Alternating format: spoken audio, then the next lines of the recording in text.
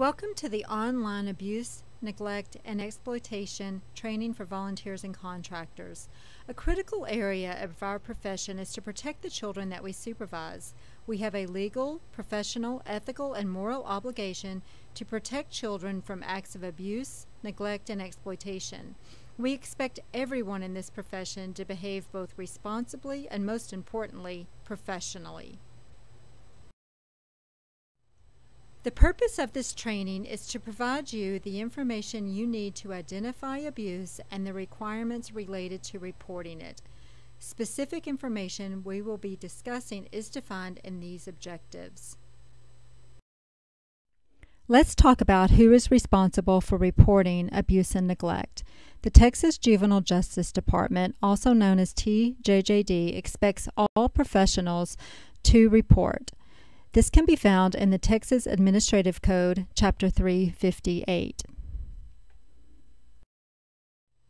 A professional, according to the Texas Family Code, is an individual who is licensed or certified by the state or who is an employee of a facility licensed, certified, or operated by the state and who, in the normal course of official duties or duties for which a license or certification is required, has direct contact with children.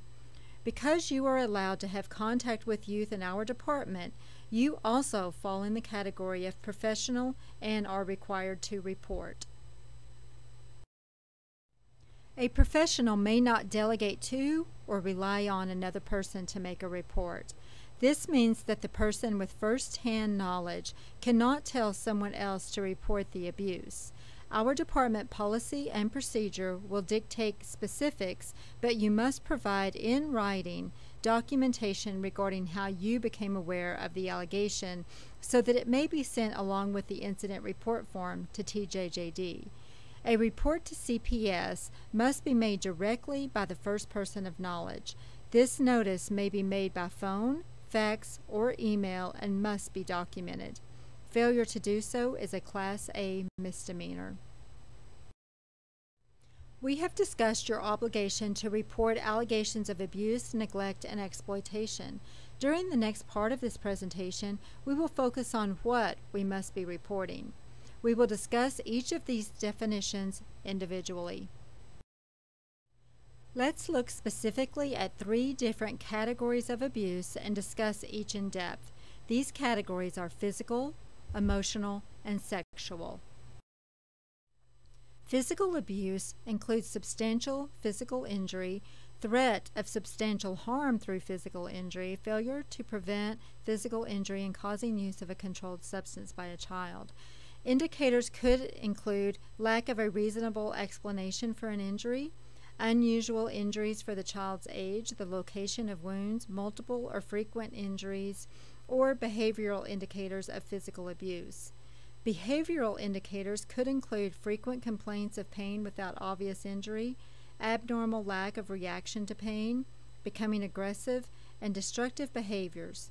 More direct indicators could be fear of going home or seeing parents, and frequent absences from school. Emotional abuse can be defined as occurring if the child's growth, development, or psychological functioning shows observable and material impairment. Emotional injury is more subtle than physical injury and is more difficult to establish. Emotional abuse can be devastating. It is psychological and emotional injury and often has long-term effects. Substance abuse, crime, suicide, and the perpetuation of violence within families can all have emotional effects on a child. Verbal abuse may take the form of belittling, name-calling, screaming, threatening, blaming, or extreme sarcasm. Dumb, stupid, and worthless are all examples of verbal abuse and should never be said to our youth. The third form of abuse is sexual abuse. It is defined as any sexual conduct harmful to a child's mental, emotional, or physical welfare, as well as failure to make a reasonable effort to prevent sexual conduct with a child. A person who compels or encourages a child to engage in sexual conduct commits abuse. Sexual abuse may consist of a single incident or many acts over a long period of time. Males and females can be the victims of sexual abuse. Examples of sexual abuse by non-contact are grooming, special privileges, inappropriate sexual comments, pornography, and posting inappropriate pictures on the internet. Now we will discuss neglect. The Texas Family Code 261.401 defines neglect as a negligent act or omission by an employee, volunteer, or other individual working under the auspices of a facility or program, including failure to comply with an individual treatment plan, plan of care, or individualized service plan that causes or may cause substantial emotional harm or physical injury to or the death of a child served by the facility or program as further described by rule or policy. This means that any child under the supervision of the Juvenile Probation Department or participating in a program governed by the Juvenile Board is protected against any acts of neglect. Neglect can be medical and or supervisory. A child's parent or guardian is responsible for either directly providing safe and adequate food, clothing, shelter, protection, medical care, and supervision for the child, or arranging to have someone else provide these needs. Neglect, like other forms of abuse, must involve observable and material impairment or substantial risk to the child. The last category that we will discuss is exploitation. The Texas Family Code 261.401 defines exploitation as the illegal or improper use of a child or of the resources of a child for monetary or personal benefit, profit, or gain by an employee, volunteer, or other individual working under the auspices of a facility or program as further described by the rule or policy. Now we will address types of serious incidents that may occur in a juvenile justice facility and must be reported under Chapter 358. The following incidents must be reported to TJJD: attempted escape, attempted suicide, escape, reportable injury, suicide, youth-on-youth physical assault, or youth sexual conduct. A reportable injury is any injury sustained accidentally, intentionally, recklessly, or otherwise that requires medical treatment. We've talked about the what of abuse. Now let's talk about the when and how of reporting. Incidents that are reported to TJJD are those that occur within the juvenile justice facilities or programs.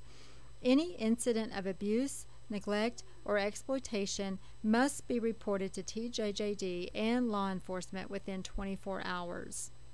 Any incident of sexual abuse, serious physical abuse, or death must be reported to law enforcement immediately, but no later than 1 hour, and to TJJD immediately, but no later than 1 hour. Any serious incident must be reported within 24 hours. Incidents that occur outside the juvenile justice facility or program, which include alleged perpetrators of family, relatives, teachers, guardian, etc., should be reported to CPS within 48 hours. All allegations of alleged A&E are to be reported to law enforcement. As per the Texas Family Code 261.103, local law enforcement should be notified in all cases. Again, as previously stated, TJJD is contacted if the abuse occurs within one of our facilities or programs, and CPS is notified of abuse that occurs in the child's home or any other setting other than a juvenile justice facility or program. There are a number of entities to whom we are responsible for reporting abuse and neglect. This section will provide you with contact information for each of them.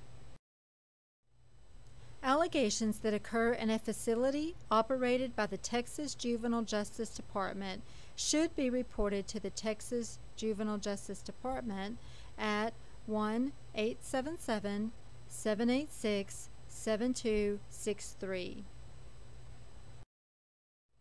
If you suspect, learn of, or are informed of an allegation of A&E, immediately inform the supervisor on duty. You will be asked to complete an incident report form concerning your knowledge of the allegation. Allegations that arise from the home or schools should be reported to TDFPS, or otherwise known as CPS. This hotline number is 1-800-252-5400. Allegations that occur in a substance abuse treatment facility should be reported to the Texas Department of State Health Services. When in doubt, report. Please make sure you follow the department's policies and procedures for reporting.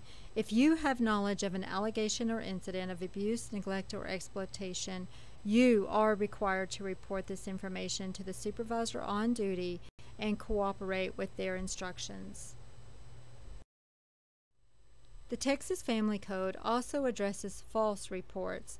It is a state jail felony to knowingly make a false report of abuse, neglect, or exploitation. Under Chapter 358, TJJD requires that departments prominently display signage regarding their zero tolerance policy against abuse. The Juvenile Department must also make parental notification if the child is an alleged victim in an incident. This should be done as soon as possible, but no later than 24 hours. Juveniles have the right to make reports regarding allegations of abuse and neglect directly to TJJD 24 hours a day via the 1-800 number. Juveniles shall be informed of this right during orientation to the facility. We have discussed the who, what, when, where, and how of reporting abuse and neglect. If in doubt, report. Please do not try and determine whether or not you should report an incident. Allow the investigators at TJJD to determine if the allegation should be investigated further. This takes us to the next section. How do I protect myself so I do not become the subject of an investigation? Educate yourself. If you have a question at any time, please ask a supervisor. Know the policy and procedure as it relates to the role you are volunteering or working in. Follow that policy and procedure. Operate within the guidelines of your duties. Know the standards. The standards are available at your department as well as online at www.tjjd.texas.gov. As discussed earlier, we are all professionals and must adhere to a certain decorum both in and out of the workplace. We must avoid inappropriate conversations, off-duty contact. There should be no exchange of personal correspondence or gifts, and as much as possible, no one-on-one situations. Until the conclusion of an internal investigation, any person alleged to be a perpetrator shall be placed on administrative leave or reassigned to a position having no contact with the alleged victim's family and individuals under supervision by the Juvenile Probation Department or participating in a juvenile justice program or the jurisdiction of the juvenile court. It is important to know what is public information and what is not. In all cases, the number of allegations, types of allegations, and the disposition of allegations shall be reported to the public. Except for the reporter's name, TJJD may release case file information to the administrative officer, placing department, law enforcement, victim's attorney, victim's parents, alleged or designated perpetrator, and the court prosecutor. Information that is confidential includes the reporter's identity, the TJJD case file, which will include the incident report, internal investigations, evidence, TJJD's reports, and disposition notices.